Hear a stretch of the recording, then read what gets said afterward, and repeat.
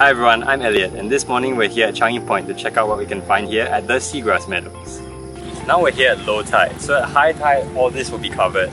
But now that the tide has receded, we can see all the seagrass meadows are exposed. So seagrasses are different from seaweeds in that they are flowering plants, whereas seaweeds are a type of algae actually. Over here we have examples of seaweed. So here we have green seaweed or green algae, here we have brown algae, and then we have red algae.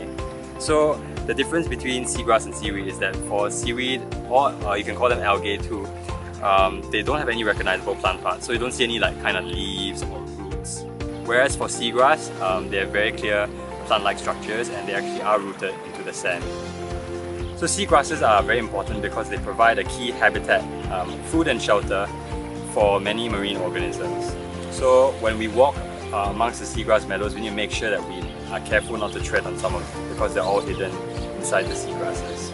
So over here we have a biscuit sea star, and what makes biscuit sea stars different is that they almost always have 5 arms, and each of the arms is short and rounded at the tip. Oh, something else is moving. Oh look. So this is a sea hare. So sea hares actually have 2 sets of tentacles on their head. So one pair is near their mouth and the other pair is on top of their head. And that's where they get the nickname sea hares, because the tentacles on top of the head look like rabbit ears. Sea hares feed on seaweed and algae, and most of the times they have the color to match the stuff that they feed on, and also the texture for camouflage.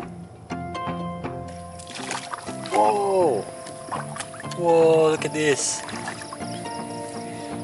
So this is an 8-armed Luidia sea star, and it's a huge sea star. As you can see, this is my hand and this is the sea star. So you can actually see its tube feet moving, and they're really long, big. So this is a very unique sea star because, as you can see, it has 8 arms, whereas most will have like 4 or 5 or even 6. But this is 8 and it's huge. So we've gone through quite a few sea stars, but this one is a real gem. Now this is a knobbly sea star. Can you see all the little knobs? So knobbly sea stars are normally found in our seagrass meadows, and the knobs can actually be used to identify certain individuals because of the arrangement. They're like tiger stripes. Each individual has a different arrangement of knobs. Now this is a small one and it can get pretty big. So as we were talking just now, most sea stars have, let's say, 5 arms, right? That's what we normally think. But here's one with just 4. Sometimes sea stars get injured and then they have to regrow the arms. So as you can see, this one right here is smaller than the rest. So it probably got damaged somehow, and this one is like growing out again.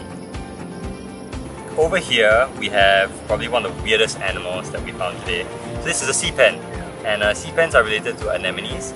So they all have stinging tentacles, and they kind of feed in the same way, except the anemones feed on much larger prey. These ones feed on smaller ones, and they kind of filter edible bits out of the water also.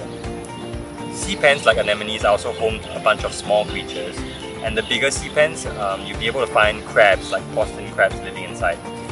Yeah, as you can see, I got a bit dirty today. I had a lot of fun. Hope you guys had a lot of fun learning things about all our marine life around us. So we're really a city in nature here in Singapore. We just need to know where to find all these amazing animals.